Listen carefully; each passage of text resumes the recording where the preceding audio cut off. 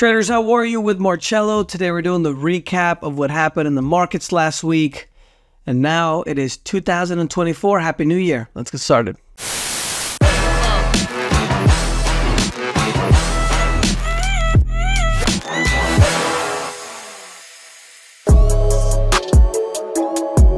So we had a very unusual situation this week in that basically stocks just melted completely up. There's a whole dynamic now where there's a very big expectation that the central bank of the United States is going to drop rates. The Powell, which is the chairman of the Federal Reserve, which is the central bank of the US, said that they're most likely going to go ahead and drop the rates. And if you don't know how this works, basically we live in a consumer-driven society, right? Capitalism. So the majority of the economy in the United States, or about 70% of the actual economy, is people going out and buying stuff. When the interest rates are higher, it's a lot more expensive to buy stuff. Basically, that's simple. You can see that now with the cost of, houses and cars and the interest on your credit cards, which are variable interest rates. If they raise the rates in the United States, the central bank, the credit cards raise the rates as well. And so once they start dropping the rates, everything is going to become a lot more affordable, and then everybody can start buying stuff again. Basically, that's the overall gist of what happened this week. The markets were closed on Monday for Christmas, so Merry Christmas and Happy Holidays to everybody. The stocks in the United States were mostly positive. Canada was also positive as well. The S&P 500 ended the year with the strongest rally since 2004, and the NASDAQ had its best year since 1999. And three highest performing stocks: NVIDIA, 241% positive. If you don't know, NVIDIA actually makes the AI chips. They have the biggest market share. One of the things I found very interesting is that NVIDIA is using AI to improve the chips that they're going to use for AI, which is really funny. Meta, which is Facebook, went up 197%, and Tesla went up 105% again. And now Elon Musk is again the richest man in the world at $200 bajillion. Number two, if I'm not mistaken, is the gentleman that owns the luxury good makers out of France. I think his name is something along those lines. The experts say that a new C strain, I don't want to say the word, but the thing in your arm, that virus, says that we're going to have a new strain that's going to cause a global heart failure pandemic. Now, I find it a little unusual that the side effect of the things in your arm are heart attacks as well. So I wonder what it could be. I hopefully they put the conspiracy theory Marcello there in the middle. Study finds also that the thing in your arm independently is associated with long C word syndrome. I hope you guys know what the C word means. And also a study found that 158,000 more Americans died this year than what was expected. 35 to 44-year-olds, there was an increase of 26%. And 25 to 34-year-olds was 19% above the average. I wonder what it could be. Global warming news: the 1% are responsible for 50% of the global emissions. So you keep eating bugs to save the environment so they can keep flying in their private jets to the global warming meetings, because the meetings are important. And of course, they eat meat at those meetings too, just in case you didn't know.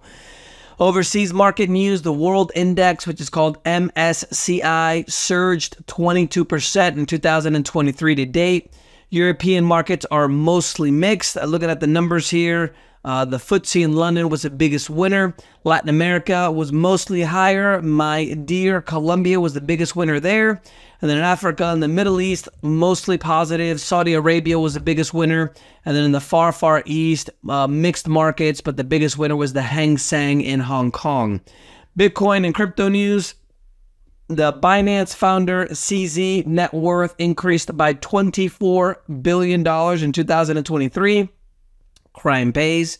And if you guys didn't see also that the Department of Justice also decided not to go after the political donations that were made by the disgraced former founder of FTX, Sam Bankman-Fried, because most of those donations went to the left, and they always get a pass. Crypto mining stocks seen some biggest gains in 2023. Bitcoin, there's Marathon Digital went up 600%. Re-op platforms went up 350%. And Bitcoin is down for the week 2.66% at just under 42,500. Commodities, U.S., Brazil, and Guyana is pumping crude at a record pace. There's a situation now where since the economy isn't doing as well, China, the demand is going down quite a bit, but there's still going to be an expectation of an increase in consumption in 2024. And because Brazil, Guyana, and also United States are just, getting the stuff out of ground at a record pace, they're expecting that they're going to be able to cover just the excess with those three countries. Guyana, if you didn't know, is the country right next to Venezuela, not Colombia side, but the other side. Portland poop crisis in the Communist Republic of Washington in the United States. There's a bacteria outbreak now that this bacteria normally only appears in sub-Saharan Africa and also Southern Africa. There's a situation where they just leave it on the streets and they don't pick it up, and unfortunately that causes a lot of bacteria outbreaks. U.S. crude down for the week, 2.66%, 71.65. International went down 2.65% to 77.04. And on the really bad news when it comes to the food prices, cacao, which is basically the fruit that they make chocolate out of, they are at the highest level, the prices, since 1978. Another thing that's happening as well is that the butter that goes into the chocolate, which is about 20% or so of the actual chocolate when they make it, those prices are soaring as well. So the candy prices alone in December went up by 13%. But remember, the inflation is only 3%. That's what because the government would never lie to us. Cost of the grain that feeds the world is at a 15-year high. In Thailand's stock exchange, the rice index hit the highest price in the last few years. It's up 50% since 2022. And after Costco started selling gold bars, now Walmart is going to start selling gold bars. In the third semester, Costco was able to sell $100 million worth of the metal. And one of the things that I find really interesting, when I always tell you guys, don't pay attention to what they do. It's opposite. Don't pay attention to what they say, pay attention to what they do. Now, why would Costco and Walmart start selling gold all of a sudden? And why would people want to buy gold all of a sudden? Gold prices in 2023 surged as a lot of people started to go into the metal due to the geopolitical risks, since it is technically a safe haven. Since now we have a situation that there's a huge expectation that the central bank of the United States is going to start dropping rates. That means that everybody's going to plow into silver and gold and other things that are listed in dollars because the value of the dollar is going to go down. Gold for the week went up 0.50% to $2,063.20. This year, 2023, it did hit a new record high at $2,135.50. And silver for the week went down 1.34% to $23.88. Financial and banking news, the yuan, which is the currency from China, has eclipsed the yen for the fourth most used around the world. The United States dollar is still number one at over 47%. The euro is at about 23%. And then the British currency is at 7.15%.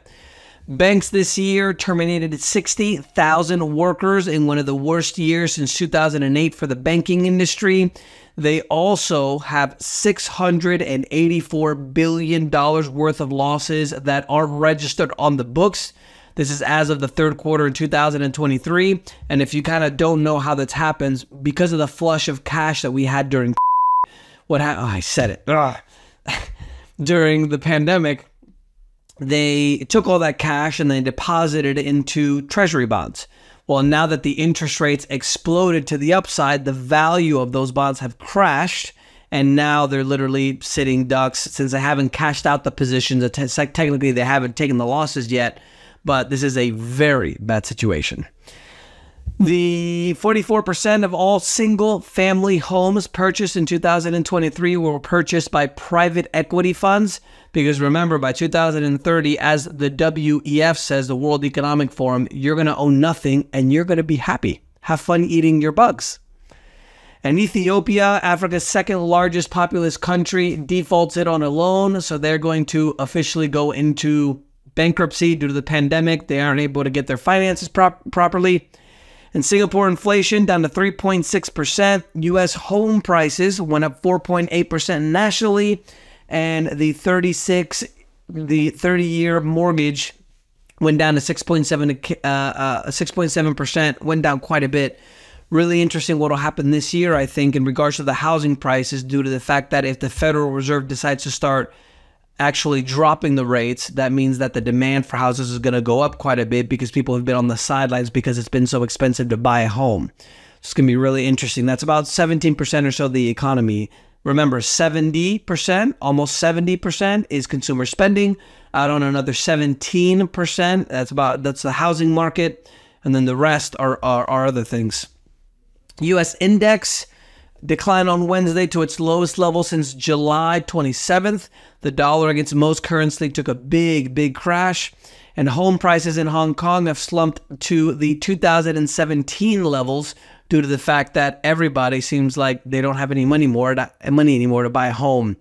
Political news, there's a second state now that wants to take Trump off the ballot. Maine Secretary of State Maine Ballot ruled that Trump is constitutionally ineligible for the primary ballot. This is all while, and I always try to be apolitical when I do these videos, right? But there wasn't a judge at any point in time that said Trump was guilty. Whether you hate him or love him, I think we can both agree that the rule of law should apply to everybody, right? Well, if he hasn't been found guilty of an insurrection, right, in a court of law by the Department of Justice, then why are they taking him off the ballot? U.S. Muslim leaders said on Saturday that they're going to go national with to try to dissuade voters to not reelect Biden due to the, according to them, the bad situation that he's done with the situation in Gaza and not being able to get a peace agreement. And in economic news, 20% of Singapore's economy is manufacturing, and it's the largest sector in the country, and that sector rose just 1% in November. If you guys don't know about the economic flourishing of what happened to Singapore, they were a fishing village literally in 1940s, 1950s, and now in one generation, they're one of the richest countries in the world. The country of Singapore actually has 2 sovereign state funds, meaning 2 funds that the country has, and they're both in the top 10. Really impressive. And initial filings for U.S. unemployment benefits went up by just a touch above estimates. Corporate news, and Apple retracted the ban on the importation of the watches from Apple. So now you're going to be able to buy your Apple Watch again. You should probably do it before it gets banned again. And Thursday, Xiaomi, which is the cell phone company out of China, decided to launch a new electric vehicle to compete in the Chinese market with Tesla and Porsche. They invested $1.4 billion into the vehicle, and it's going to start selling in the next few months. The U.S. sales, the beer sales in the United States went down to a 25-year low. If you guys remember the situation with Mulvaney, there was a trans, I don't know how you say it, it's a trans woman, I think it is, and they gave the beer cans with the image of all these influencers, and so she got famous because she was showing the can with her name on it and everything, and all the people who drank beer, the Bud Light, they didn't like it very much. So that's part of the problem, but also another thing is that the Gen Z and also millennials just don't drink as much beer anymore as the adults. Microsoft is buying over 1,000 acres of farmland in Wisconsin. It's going to cost it $176 million and is planning to buy a new data center. I still find it really weird that Bill Gates is the biggest owner of farmland in the entire U.S.